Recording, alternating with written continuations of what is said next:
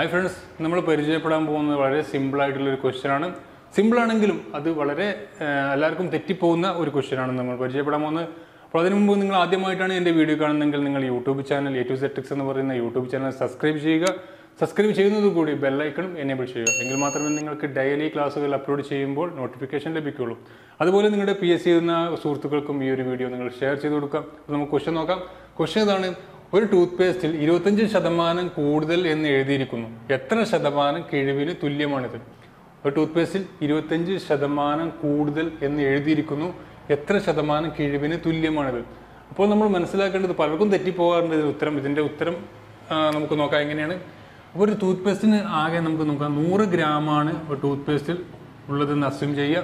ആ 100 ഗ്രാം 25% കൂടുതൽ എന്ന് പറഞ്ഞു. അപ്പോൾ 100 ഗ്രാം എന്ന് പറയുന്നത് 100%, അതിൽ 25% കൂടുതൽ എന്ന്. അപ്പോൾ ഇപ്പോൾ ഈ 100 ഗ്രാമിൻ്റെ സാധനം കിട്ടുന്നത് 125 ഗ്രാമായിട്ടാണ് കിട്ടുന്നത്. 25% കൂടുതൽ എന്ന് പറഞ്ഞാൽ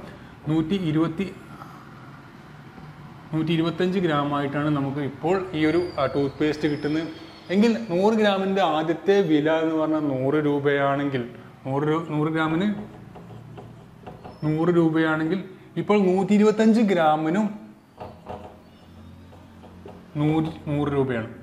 അപ്പോൾ മനസ്സിലാക്കേണ്ടത് 125 രൂപക്ക് കിട്ടുന്ന വിലയുള്ള ഒരു സാധനം നമുക്ക് 100 രൂപക്കാണ് കിട്ടുന്നതെന്ന് മനസ്സിലാക്കി കഴിഞ്ഞാൽ അപ്പം ആ ഒരു ഐഡിയയിൽ നമുക്ക് പെട്ടെന്ന് ഈ ഒരു ക്വസ്റ്റ്യൻ ചെയ്യാൻ കഴിയും. അപ്പോൾ 125 രൂപയിൽ വിലയുള്ള സാധനം 100 രൂപ കിട്ടുമ്പോൾ നമുക്ക് എത്രയായിരിക്കും ഡിസ്കൗണ്ട് എടുക്കുക? ആ ഒരു ആൻസർ തന്നെയാണ് ഇവിടെയും നമുക്ക് നോക്കേണ്ടത്. അപ്പോൾ 125 മൈനസ് 100 25 രൂപയാണ് നമുക്ക് ലാഭം, ആ ഒരു ഡിസ്കൗണ്ട് കിട്ടുന്നത്.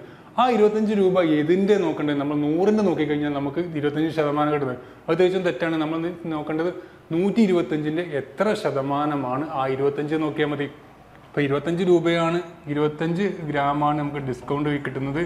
ആ ഡിസ്കൗണ്ട് 125ൻ്റെ എത്ര ശതമാനമാണ് നോക്കുക? 125ൻ്റെ 10% നോക്കാം. 125ൻ്റെ 10% കാണാൻ അതിൻ്റെ ഒരു 125ആണ്, അതിൻ്റെ 10% കാണാൻ ഇവിടെ ഒരു പോയിന്റ് ഇട്ടാൽ മതി. ഇവിടെ 0 ആണെങ്കിൽ 0 വെട്ടിക്കളെ, അല്ലെങ്കിൽ ഒരു പോയിന്റ് ഇടുക, ഒരു സ്ഥാനം നോക്കി 0. 12.5 10%. ഇവിടെ നമുക്ക് 25 25 12.5 12.5 25. അപ്പോൾ ഇവിടെ മൊത്തം വരുന്നത് 20%. അപ്പോൾ ഇവിടെ നമ്മൾ മനസ്സിലാക്കേണ്ട കാര്യം, 100 രൂപയ്ക്കുള്ളൊരു സാധനം 125 രൂപക്ക് ആണ് അവിടെ ഡിസ്കൗണ്ട്. 125 രൂപയുള്ള സാധനം 100 രൂപക്കാണ് നമുക്ക് കിട്ടിയത്. അങ്ങനെ പറയുമ്പോൾ 100 ഗ്രാമുള്ള സാധനം ഇപ്പോൾ ലഭിക്കുന്നത് 125 ഗ്രാമാണ്. എങ്കിൽ അതിൻ്റെ റേറ്റ് എന്ന് പറഞ്ഞത് 100 രൂപ തന്നെയാണ്. അപ്പോൾ നമ്മൾ 125ൻ്റെ 100 തമ്മിലുള്ള വ്യത്യാസം നോക്കുക, 25ആണ്. ആ 25 എന്നത് 125ൻ്റെ എത്ര ശതമാനമാണ് നോക്കുക.